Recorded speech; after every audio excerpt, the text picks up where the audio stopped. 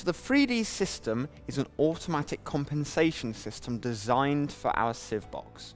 So the way that's working is that if I'm in my machine and I'm on a side inclination, I have an inclination monitor fitted to the machine.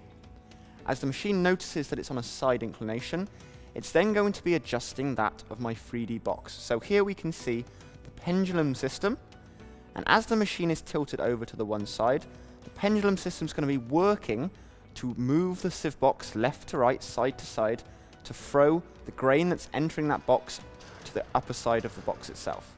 So what we're doing is we're maintaining a steady and even sieve area for our grain, and maintaining that steady flow of grain coming into the box itself.